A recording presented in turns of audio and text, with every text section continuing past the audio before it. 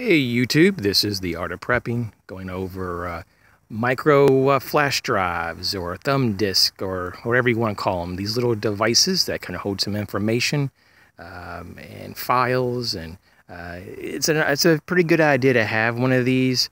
A part of them that could be open source that anybody could view, and those could be for first responders in case someone finds you unconscious.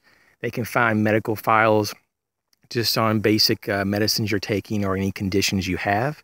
The other portion of these drives, you could actually have them encrypted with more sensitive information that only you could get access to.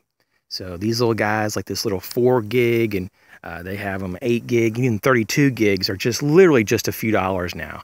And it's really almost no excuses. This is a SanDisk, but they make all kind of brands, and they've got the 2.0s, and I think even the 3.0 USB ones now.